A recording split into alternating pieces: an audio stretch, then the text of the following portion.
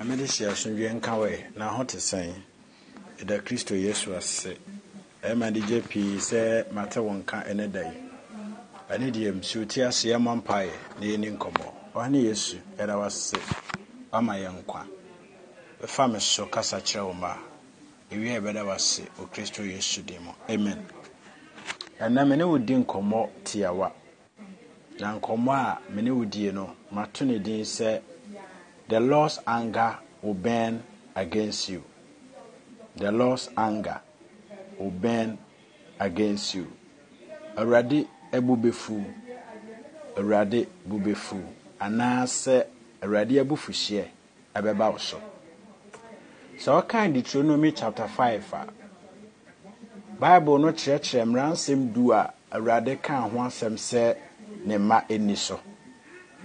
Ena okay Matthew chapter 5 eno so cheche Kristo Yesu emransam a ode bre na chidifo se yeni so na saa mransam a Yesu de baaye no na ne fapem ejina odo so se wa ho enti duru ba bia na waka ne se do yonko se wo ho se wa ho na do watamfo na ye won yie wona wo chiri wo no because odo funa otamfo a emfaso be na wanya afirim wiasefo mpodnim saaye what you say but emransem do e Deuteronomy chapter 5 honom no so do verse 7 honom na watrasem bi say you shall not have any other god except me enyanya me fufuro bi nka me ho what you say oka emransem du ni nyina ya de a eyi adwuma na mmom ne fapem pa nyina so a ema mransem du no mu yedu ene saa 7 no Deuteronomy chapter 5 verse 7 odie asem ya me kan opa ye ho research sameboa a se eno ne asem a Israel fo bu su a ede won konkwasom ema awurade nyankopon gya won ema wonatamfo Israel for call Misrim ekoye nkoa omko Babylon koye nkoa Assyria for ni Philistine for nyina bedi won so purposely of abosonsom what you say ni nyina ne se nipa bia osom bosom no nyankopon hu ni se na nitra ne nton na omuno nti wo kan Proverbs chapter 7 verse 16 Wasiniema nsie na awurade mpene nson na ye ne kra achiwade ani etranton dansi rumu hunu atrosam de o se anuanum ntam takra wodwom adwena edwena musuwa adwen enan a eye haretumirika kɔbɔnim nsa a ehwie moja edibimbuo dansi kunumufu hunu atrosam ne dia wo se anuanum ntam takra wodwom wate ase opa nsem ya mabobo suyi tena sepa na dwene ho se saa nsem we nyina ewa abosonsomfo mu yinya saa nsem we nyina wa abosonsom mu because so bi abosonsom ni na wodi ewu a onwene ho what ya say bosonsom ni bi ya empe nyame asematie obetimi abonyame din but indirect way Didie fufuro bi na wodi taa kire what you say die nti a nyame kire abosom na onso so abosom som so nyina ne se obi ede ne didie kodi bosom achi a wabu nyame animtia what you say because nyankopon na ebo wo na wamo ahome okra na etiw mu no ye ne dia bosom omo nipada omo nipada mehunu ye yase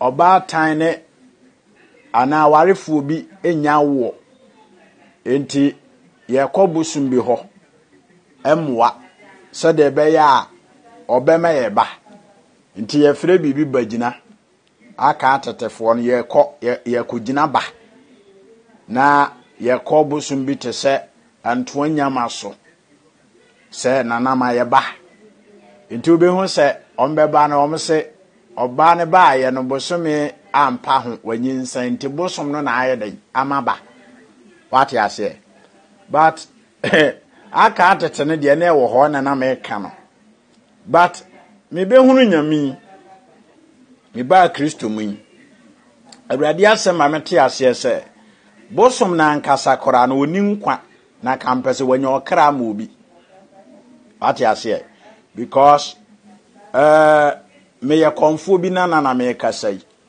amemobɔ me na abosom nkyerɛw me na abosom ba ko de jambibi anowo chinaman mframa bofo takwasi wate ase edoso contembrantam ka ho ene nkote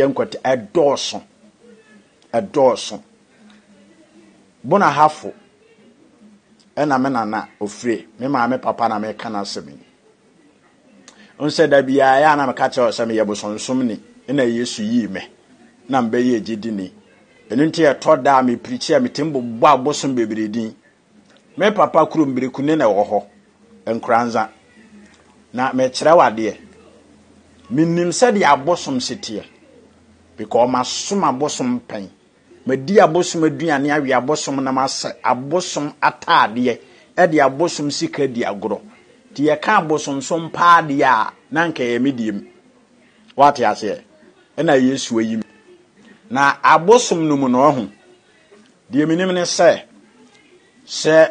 edru afisia na abosom no be se fa yetumi pagya na de no besi siriwa so se wa ho siriwa no aya abosom akonwa edi wo musi so se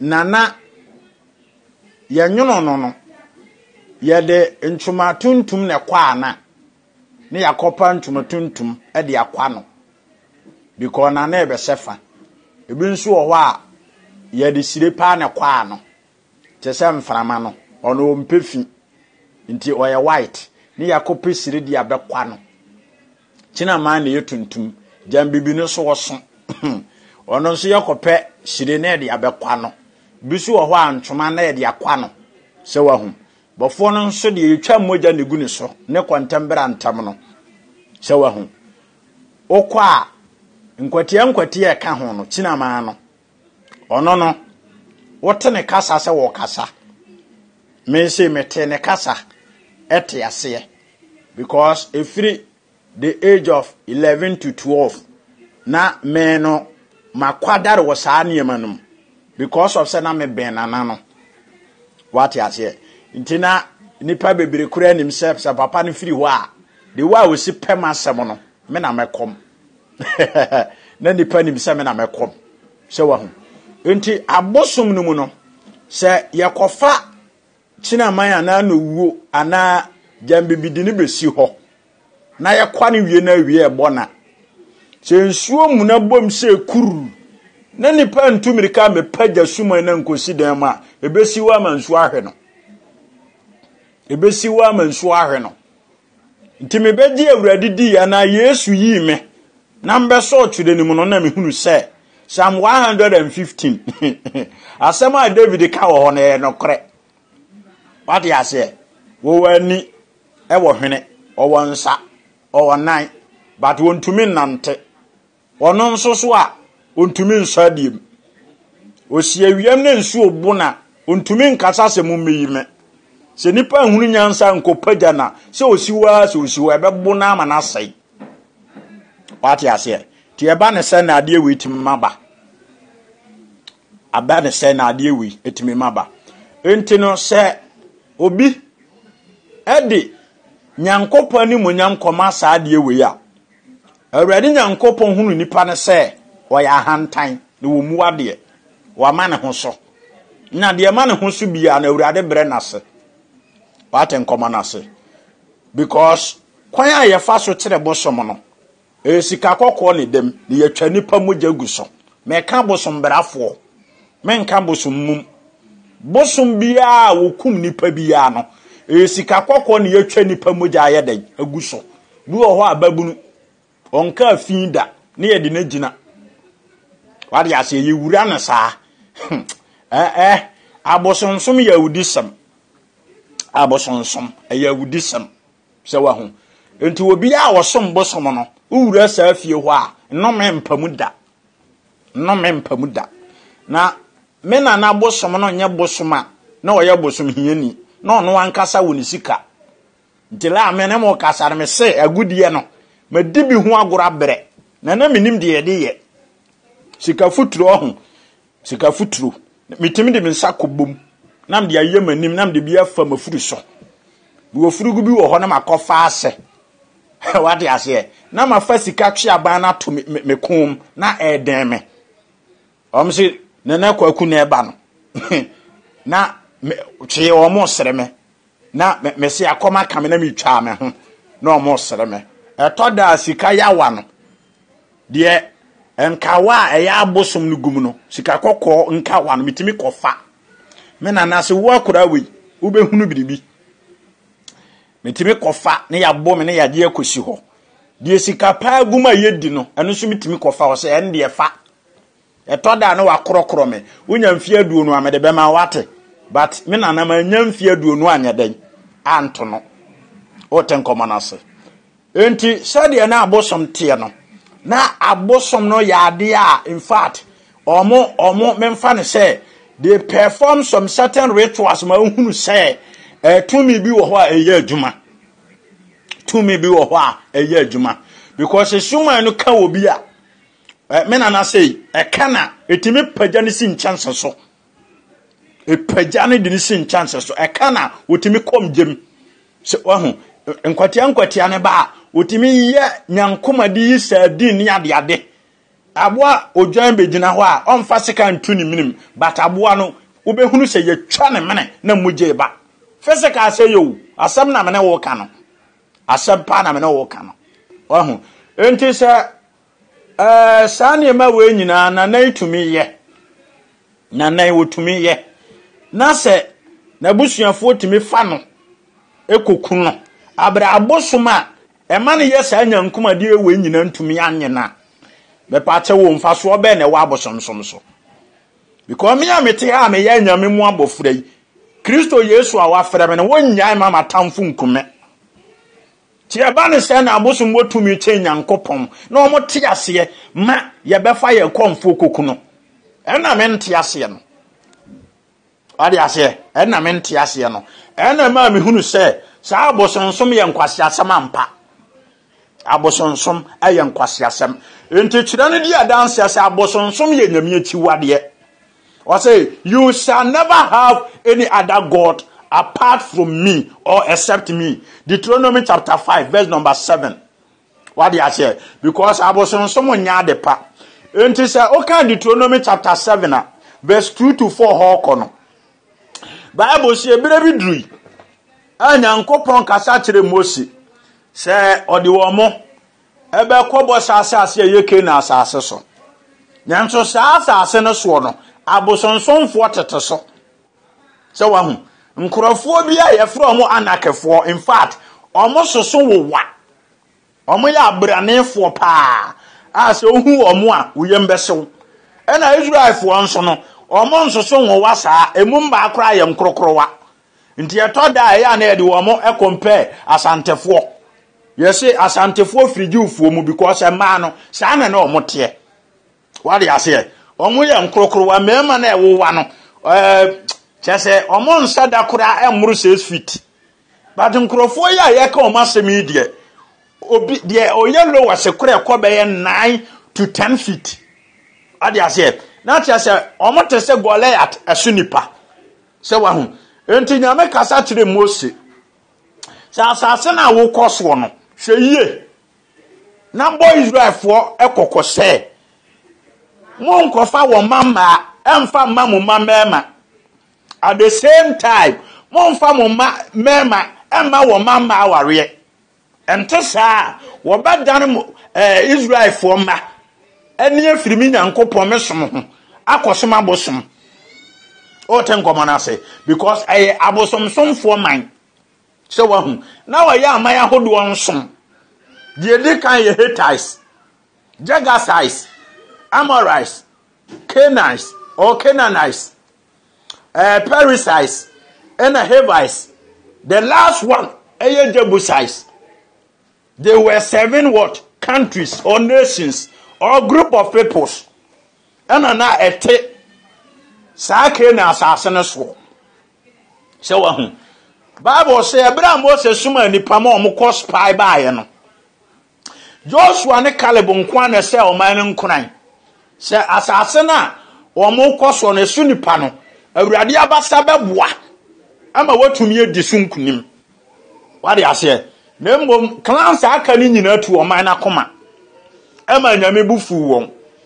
So, Intinyame Suman and Monson. And that's how my Yiba coin. Eddie won soon kunim the assassin day. Emma Israel ma. Tiasemni. And my problem is Adenti. And a member ni munyam for. Bitches a Hittites. And Jebusites. Gagasites. Etatia Sasi swore. Or more man so who effect so what. A 2 and 2 and 2. Now, soon young copon my quine. Emma Israel ma. And what it be? What do I say? Mentiasie, Nina say. So be very young copon bar on. And any pabian the task or one. So be very young copon bar. And any pabian was or one. Be a bet me up for my co-waribi. But I rather bone your swat, sour dear nebegu. So rather than a bone your swat, sour diana wakono, obeguno. But what you common you? If you say young couple who was on some be a saw your truffle. At the same time, while you're born samba. What do you say? Who was on some be a saw your hand time, where you're the bunyani. At the same time, where you jam a muffle. Oh, boy, Jamine. What do you say? Where down in and coupon ho. And I walk custom star honino into a boy near Nidian enough. To say any pandit or heading, or chanechane, or in your metam for totally. What do you say? A dear and say, my coffer with your betum. Ebia no wuti me with your didini. Oh, ya mamma. And our papa. Ah, what's your bushia womma? She ye no one ma oban wari asini. Ana wo bia wo yabo sonsum ni. She ye no one ma oban wari bi. Master dia die bi wo ho. Master dia die bi. Obi a wo ye kremoni be amatim be wari Kristo ni ba. Na asofo atiase ye. Na asofo atiase ye. Ode nkoma na se. But Kristo ni be amatim nko wari kremoni ba. Omo ntwe. Sasam no mentiasie. Se wa hu, mentiasie okoka, omo se a Christopher ni nkremofo ye pe, enye no kore. Enye no kore. Nkremofo se New Testament Yesu ya je nkwa wo mu no. Omo nyintum. What do you say? Omo the Old Testament nkwa ba bia wardodo wo no. Eho na omo gitum. Se wa hu, edo obi sutiri mu sai. Nipa bia wakon ofa sosom ni nyame. But so do New Testament John chapter 14 verse 6. Yesu se me ne wakon no kora ne nkwa. Obi nhunu agya no just on am so. What do you say? Obi nhunu agya no just on am so. Na kire se Yesu Kristo nkwa ne wakon a ye fa ne sosom nyame. Okwan bia ni ba bia bio. Ti asem ni yo. So all had a difference. And that in Cremosom Christosum Tamua. Christianity is older than Islam 450 years. 450 years. What do you say? And in Islam, ni don't call Christianity. So in Cremofor say Muhammad and on Kron. Yes, Christo course 50 days later. And a Hong Kong yeding a bye. No besi asuma for no so. E wo Solomon abra na so. What do you say?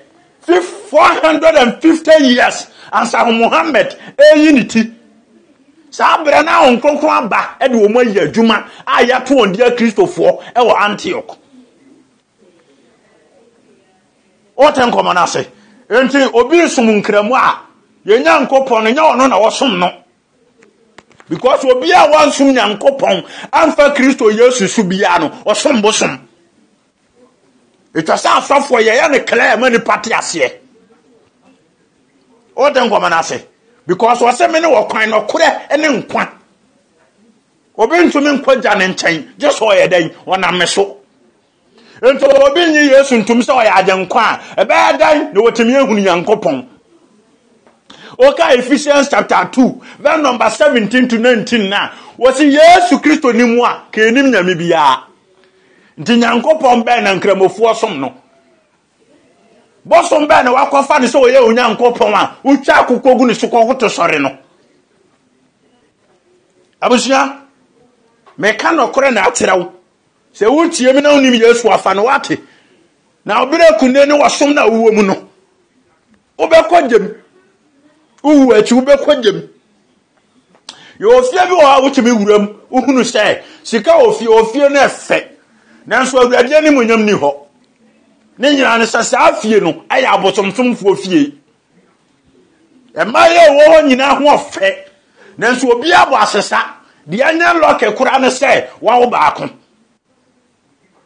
na boneto ari ase mo mrantie aya kwabensafo bebira bo asese because of say oya adwuma kura na sika to ni nsama ohun de ode beye abusua abosonsom nyo abosonsom nye maami a wutie mpapa a wutie me heye na wamfa wo ba amakremoni na wiasini ana obi a woya bosonsom ni ende obedie di se nipa respect sika eten wosra abrantie ya wabai ababa wo ya wawura fie hoyi wosom nyame pa maami ne papa ini sa abrantie womba abrantie wote asia mane ware ababa wo ya obehunu nyame.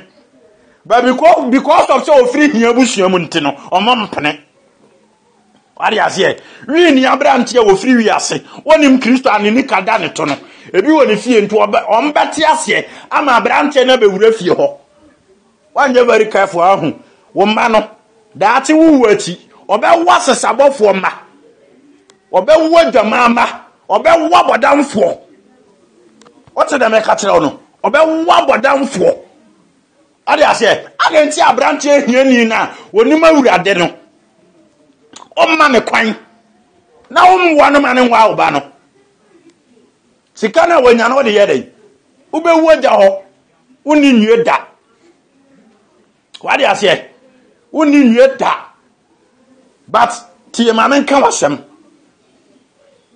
sa wode usika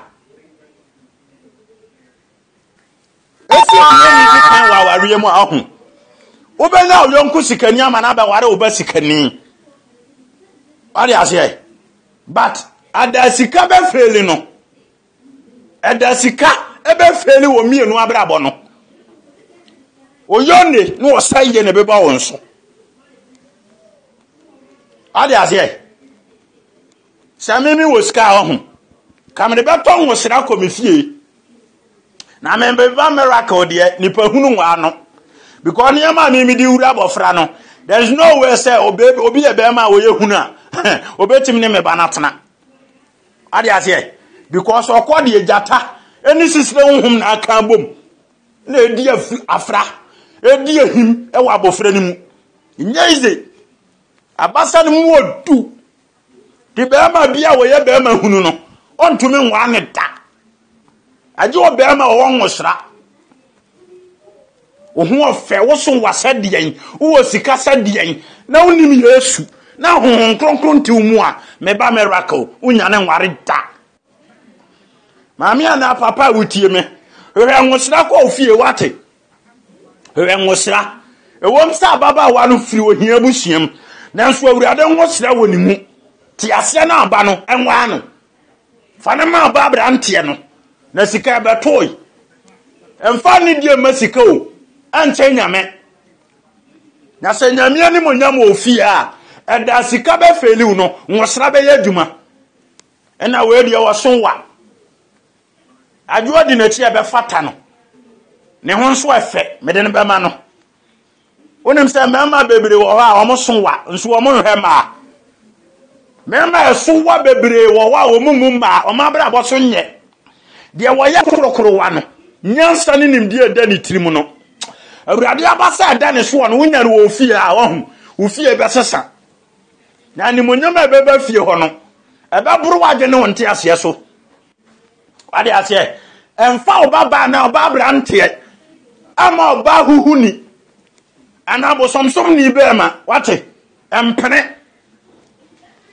empene because da obebie no hu no me be ba ofie no enyeze be se nya awurade a wo hu ye mobo yi a wo hu ka yenyina abo asese o ka yenyina abo asesa ba me da awurade nyankopon ase sa abosom a wo hye abosom a wo nam watumi yime afiri wo mu anne me bona sem hu da wuro na me ya no sofo nyame afimi afiri wo dem wade ase se na mitumi gina prichi ama obi te mana to na koma so so sakra dia ani awurade aye bi wade ase awurade waye bi o waye bi de ani monyam ne aseda ama awurade se nya awurade a me ma me hu na wodi na chi a ebia nka ne manyina nka yabo asesa bara aseda nka awurade se owura na busuam a ohu me ma me madem hallelujah ye dem yamye shira no because of Christa ode ne ho bo no fa ho bo awurade o na pra awurade ni monyam bra ofie na sika enka hwe sika nka hwe ade ase nyamye ni monyam odu eche sika hweye na wamfa obaba ana obabra ntie ankoma wiase ni o ana kramoni ana obi o wosika wonim nyame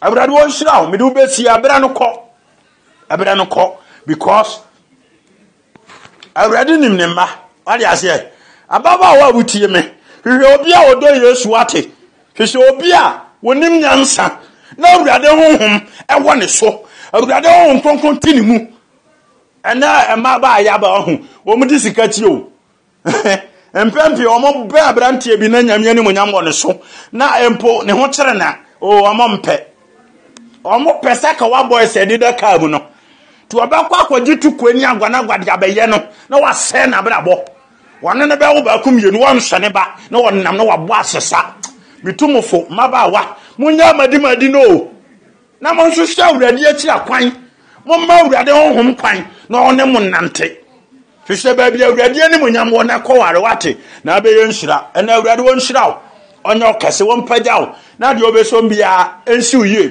stade nyame bɔfo ɛhwehwe yere de ma Isaac no awurade nhwehwe yere emfamam onhwehwe kunu mfamam stade be ya na ni munyam betena wo so na wankɔ seyem ewo Yesu dem amen yɛbɔ mpae awurade ara wase sɛ na ona modom so atu yemfo stade okasa kire Israel fo no wo ye city ema until di asase ne yɛdan ema won ɛna yɛbɔ mpae sɛ asase pa bi a aware boy na yemfa ni so obi tie me na onware ya you oba papa be ma papa fama no sade be ya wo betren wo awurade fie na bonsam anya no yara wase se wadi nkunim Yesu na waka abosom nyina ase e wo Jesus Christ udin mo amen abuzafo edin na Reverend Charles agene mbo aten ena hanam bi ubesi hwe ho yie na eni awurade nante wate na awurade ani monyam hyerɛn wo so a obesi nkunim difo medo pa e wo Yesu Kristo din mo nyame ya adoma da afro besia shalom peace bye bye.